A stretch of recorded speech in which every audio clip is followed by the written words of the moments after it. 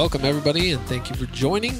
This is the 2023 Crush on the Concho Round 2 Front 9 coverage. Thanks a ton to Low Putt Disc Golf and our presenting sponsor, Lone Star Disc. I'm Joel Freeman, and I'm joined by my good friend, Casey White. What up? Good to be here with my buddy Joel, and another beautiful sunny day in West Texas. Today, for round 2, we're going to be switching it up, going to the permanent course, the Middle Concho, or as they call it, the Lake Course. Yep, here's our leaderboard. We got 3 familiar names, and then Blake Whitehead.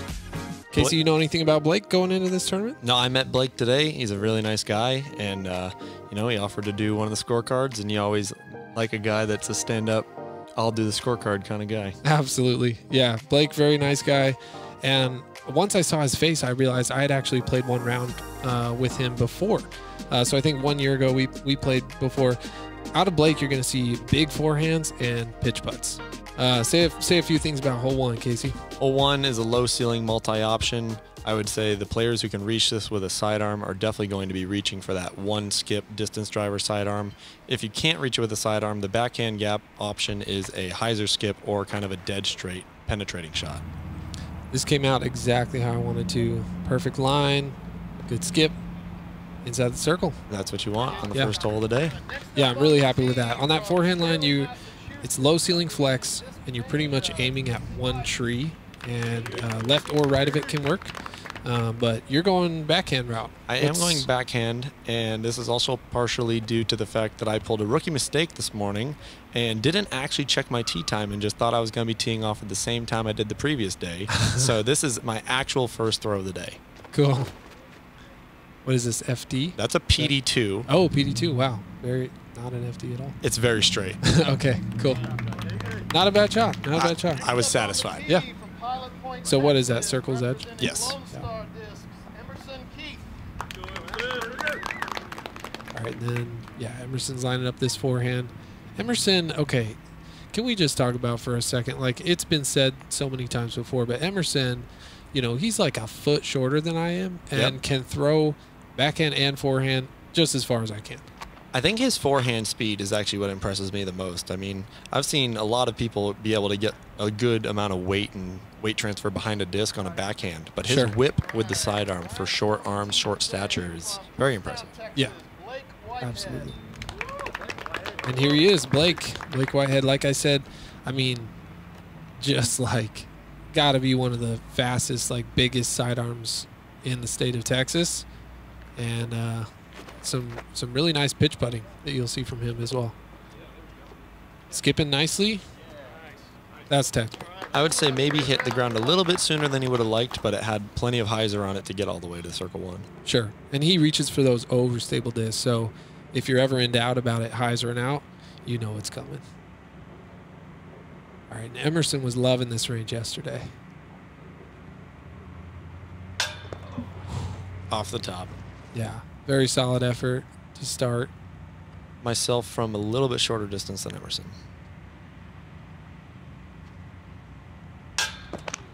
Similar result.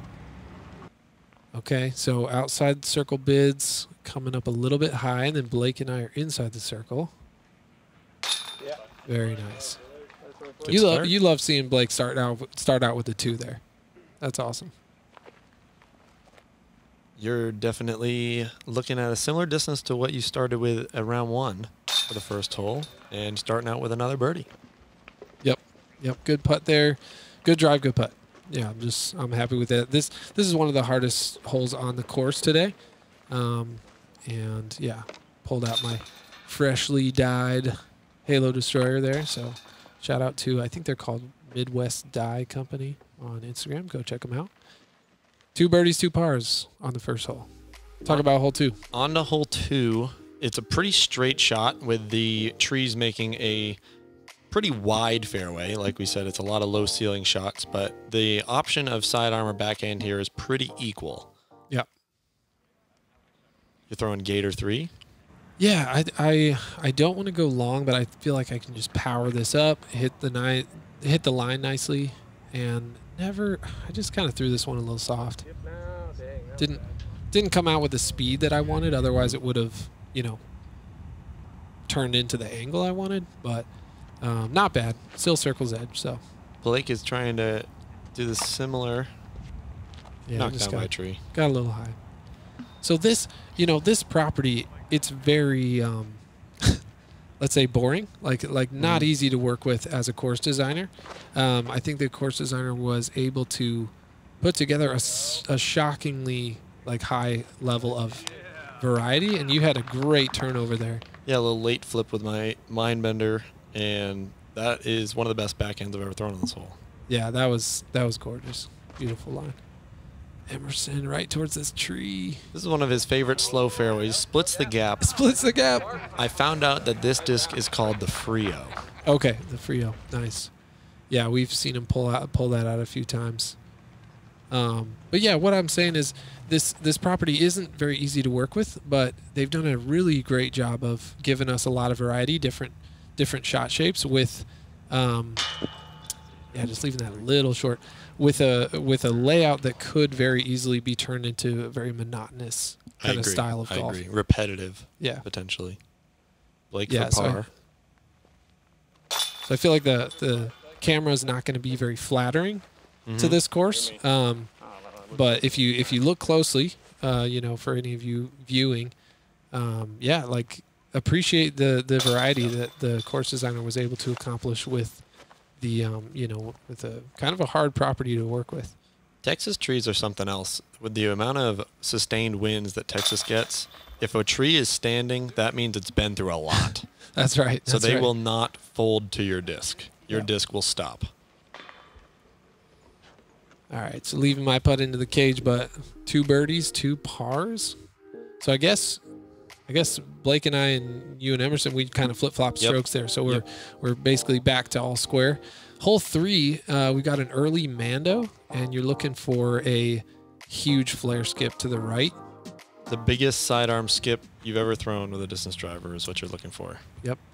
Yeah, hard to get it like far and right enough. I pulled mine a little wide, but the skip that I got was exactly what I was looking for. Yeah, really nice skip, and fortunate to kind of like hook around that tree as opposed to clipping it. It's very difficult to put one in the circle here. Yeah, I mean, you look at the distance. It says 280, but I think pretty much everyone is going to be reaching for some high speed to be able to catch this kind of flare. Great shot from Emerson. Beauty. I think that was one of his bayonets. Yes. That's fastest. the right call. Yeah. So here's that same Halo Destroyer. You just softed yours a little bit. Yeah, I threw it a little gentle. Yeah, that's not the worst. Yeah, I mean, perfect line, and solid angle. Everything was there except the power. So something Blake is not lacking is power. A little high though. So he went with a much more overstable disc than we did. So when it hit the ground with the amount of hyzer, it kind of just dug rather than giving him that skip. So he was left outside the circle. Yeah. Yeah. Comes up a little left there.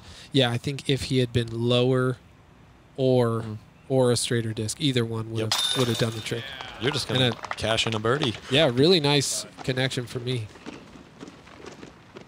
About 40 feet or so. Felt good to watch that one go in, especially after the last hole, shorter putt and didn't really do my job there. So nice to make the correction.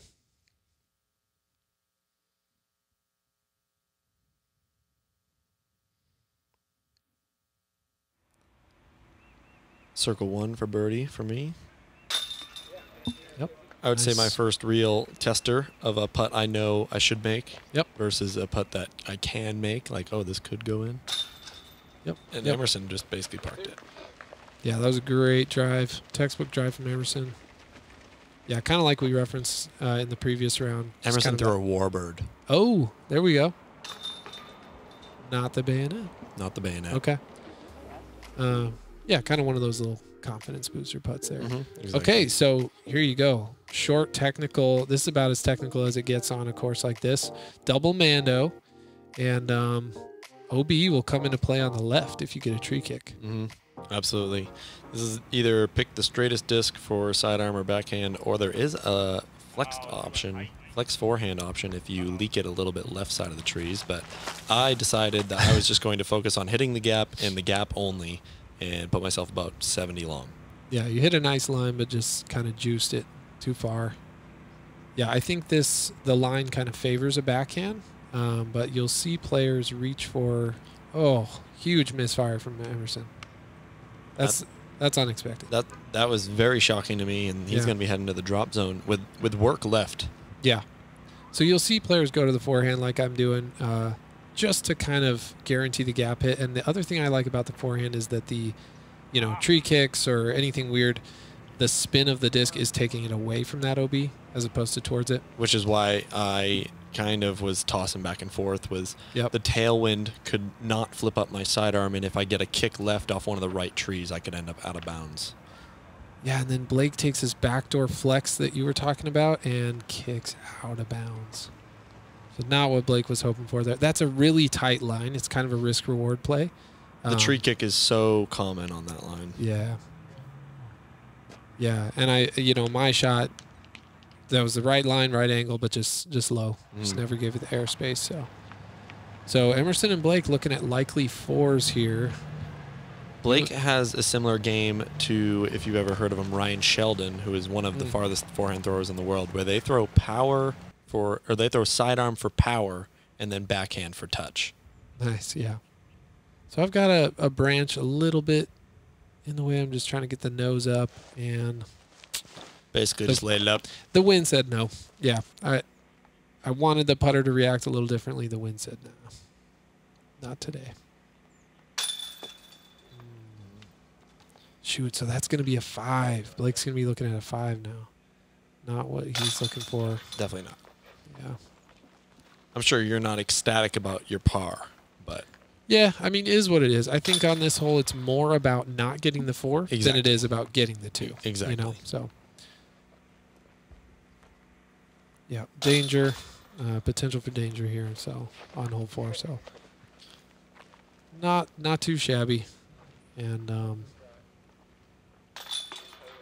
yeah, there's Blake tapping in that 5. So yeah, decent little spread. I think we missed your run it too. Air Spectrum is Prodigy's new line of premium lightweight discs in the mid-range, fairway, and distance driver models. Air Spectrum discs are engineered for the same shot performance of their heavier counterparts with enhanced glide. You can now get beautiful bursts of color no matter your preferred weight. Air Spectrum, bag one today at prodigydisc.com.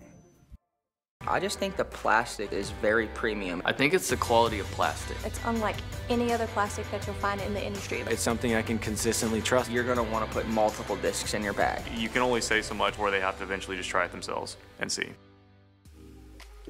Hole 5, 370-foot, what I would say is right-hand, backhand hyzer, because it's just the easiest way to stay away from the out of bounds.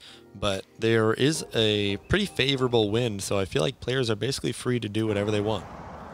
It's interesting you say backhand hyzer because I always go sidearm, just to get it towards land, and then if I want to kind of make contact. Oh my gosh! Inches from an ace. Incredible ace run. I called it. I told it to hit it. That's awesome. Let's see it again. The wind is smacking it down, putting it right where the basket is. Slow. And then it rolls outside the circle. Wow. So you take away 1 mile per hour in wind, and that thing is center. Absolutely. That's awesome. So as I was saying, I like to, if I can, I make contact with the ground at circle's edge to one side of the basket, and then I skip towards it. Got sort of a soft skip there, but still fine. Inside the circle. Emerson throwing pretty similar width to what I did, just with a little bit more overstable of a disc. Yep. Yeah, great shot. Very nicely thrown. This is Blake's favorite disc, I would say. Champion Max, he's going to be throwing this disc a lot today. Okay, lands safely. So you and Blake are in that 35-foot range? Yes. Ah.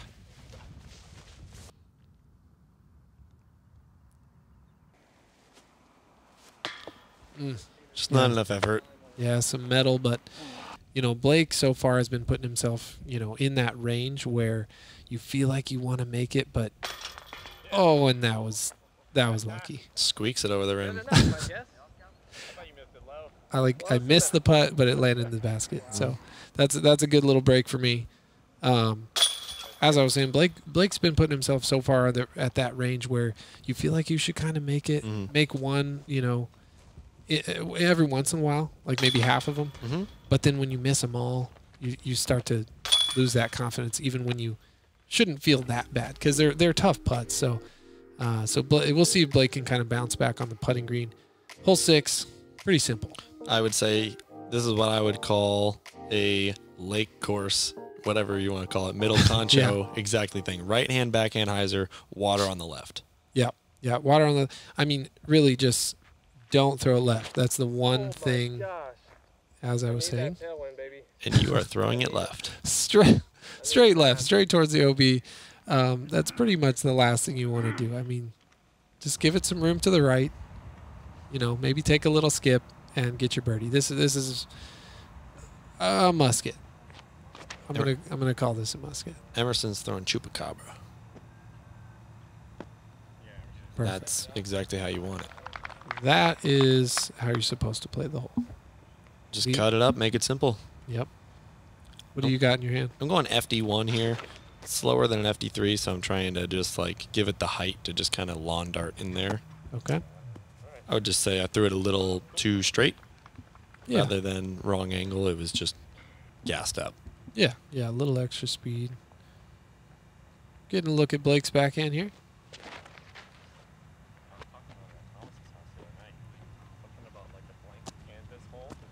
That's looking beautiful. Inside the circle. Same thing with like a blank canvas. I didn't get to see what disc that is, but I know it's a streamlined disc. Cool, yeah. Yeah, he reached for it a couple times.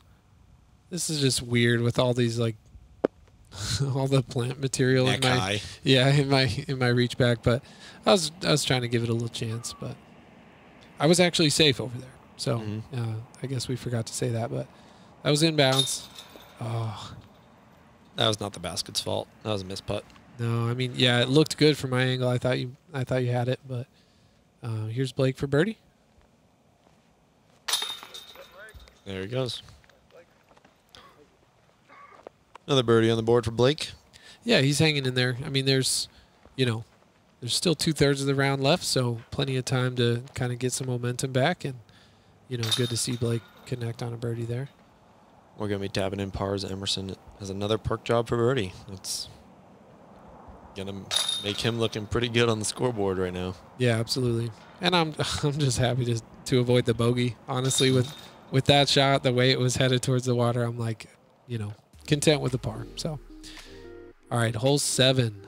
We got a par 4, and as much as you'd like to kind of push it left towards the basket, best play is usually just to blast one out nice and straight, and then take your upshot from there. That green's pretty tight. This hole is a perfect example as play it as aggressive as you truly want to. Yeah. If you want to risk a little bit more later out of bounds on that left side, you can push it, like you said, for a closer upshot to the basket, or you can just throw a shot that you know for sure is going to be safe no matter what. Yep. Emerson overcooked this one a little bit. Yeah. Yeah, nice and safe. But, yeah, it's going to leave him with a little more work than he probably wants. This is a stiletto from Blake. Not something I've ever seen before, the sidearm, but... Absolutely smoked. Yeah. Never a doubt. Yep, solid shot. A little bit of Anheuser out of the hand, and that thing's overstable. So I've got an Emperor here, trying to release it on a little bit of hyzer, and then just watch it stand up to straight, stand up to flat. And again, I just kind of threw it soft. And so not too worried, but but it is pushing towards that left side. So a little scary, but you can't see it land from the tee pad, so it is a little scary. Yeah. But you threw it far enough where you're good. Yep. Ultimately, it's going to turn out just fine. And, I'm looking for a little bit of a sweet spot in between you and Emerson. Yeah, and you found it. This is a great shot. Yep, just going for distance, not really worried too much about going left, just something in play. Looking to throw it somewhere similar to where I threw it in practice. That's basically what I'm trying to do. Yep. Yeah, you don't really need to get fancy on that tee shot. Just throw it straight. Hard and straight. Emerson's reaching for his Mad Cat here, I believe. Nice. Yeah, important to keep this shot nice and wide, and so Emerson's doing that very well. Oh, my gosh. Rings the cage. Both of you guys. And absolutely parked again. That's awesome. Wow, great shot from Emerson. Nice to stay in bounds. And Blake's lining up an overhand here. This is the thumber with a beast. Very flippy choice of disc. That's a cool shot. And close to the line, but inbounds. Yep, stays in bounds. So my understanding is, you know, for people that throw a lot of overhands, you know, you reach for something more overstable to get like more distance. Yes, of course. And when you take that flippier disc in your hand, it's going to check up shorter. So since that was only a 250-foot shot or so, Blake went for that flippier disc. You got a nice sidearm. That was a great shot. Yep, I was happy with that result. Hard to put it that close to the basket without putting any like fear of going in the water. And I wasn't scared of it at all. Yeah. Like I never had a doubt that that was going to at least be inbounds and in the circle. Yeah, so that's a very nicely thrown shot. I threw this super soft. Asking for it to go. I think it did. Yep, trying to talk it into scooting up there. All right, Blake's 35 feet, circle's edge. Dealing with the reads again like you were on the last hole. Dang, and again, it's like you can't be too mad at yourself for missing those, but he's missed like 4 or 5, and so he's, you know, I bet he's not feeling great with the putter. Good hit from you. Yep. OB definitely in your thoughts there, but you know you're more focused on getting the birdie. You're gonna draw the medal that you need to slow it down, even if you do miss. Yeah, put it on a good line. Let it fall into the chains. I'm gonna get back on track a little bit with a birdie there. Yeah, so far not much movement on the on our card in terms of the scores, but we're all just kind of cruising. Kind of still making up our minds yet about how good or bad our rounds are going to go. Exactly. So, all right, talk a little bit about hole 8 here. Hole 8 is basically shooter's choice. You can throw a straight mid, you can throw a hyzer sidearm, and I think that if you really wanted to, there is a hyzer backhand, whether you go under or over, but the choice is definitely distance driver sidearm or dead straight mid-range. Sure. Yep. Yeah, Emerson's going with this outside sidearm, which is a nice play. My options, I kind of go back and forth. Yeah, and that was a great shot. Yes. I go back and forth between like a kind of a high, like slow turn backhand, or just this shot right here, just dead forehand straight at it. Yeah. Yep, liking this. It's pushing straight enough. It's a great distance for a gator. Yeah. Yeah, happy with that. Just try to put it out there firm and watch it go. I'm trying to copy Emerson's line, and I just never had it. Inside, early and short, and a little bit of a roll. Oh, yeah, weird little reaction there. Yeah, never quite the commitment you want to see on that. Then another thumber from Blake. This is an Invictus. He uses it for a similar shot to the Beast, but a little bit farther, a little more distance. Man, yeah, that was a well thrown shot that came down right on the basket, but just like the last hole, it had the roll that kind of put him out of position. Yeah.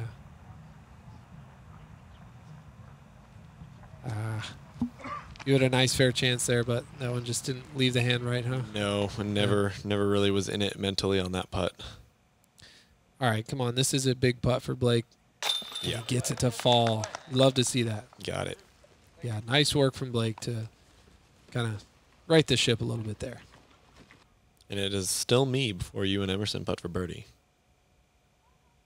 It looks like you're sitting on your cart. It looks very close to me, but I don't think it was. Maybe it was. So and I'm rocking the word search shirt today. Yeah, crossword puzzle. So yeah. So, as you guys are viewing, see if you can find something. Leave it in the comments if you see any words on there. It's got like couple of my favorite players, couple kind of like terms from disc golf history, stuff like that. So nice birdies from myself, Emerson, and Blake. I'm still wearing the shirt right now in case he's looking for Stable. something. Oh, yeah. Overstable. Which is what you're going to want to throw here for a little chip shot into an island. Yeah.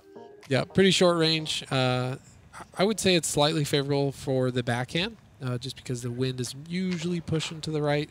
However, you're going to see Emerson go sidearm. That's Chupacabra again. So a driver just with a little touch. Yep. Yeah, it's really whatever's comfortable. I'm also going to the sidearm. Just good range, good line. This is trust the angle and basically just throw it as hard as you want kind of shot, it looks like, for you. Yep, just grab the gator, put it on a good line. And, yeah, this island is just tight enough to make you nervous, you know. Of course. Not something that you should really be too worried about most of the time. Nice shot from Blake. But a great tournament hole, you know. And I was in between the slower, like, MD5 flick like you threw and my FD3, and I just decided to just do a little snapper of the FD3. I was just more comfortable with it. Yep. Yeah, that was a nice shot. Everybody's on the dance floor, looking like a likely star frame. Yeah, nice easy putt from Blake. This is one that everybody is expecting themselves to birdie. For sure. Yeah, it's. I also like that the drop zone is around 35 feet or so, so you still have a chance to make a par save. But yeah, I would say the majority of the field is getting a birdie here. Emerson to complete the star frame. There it is. Not a bad way to close out the front nine.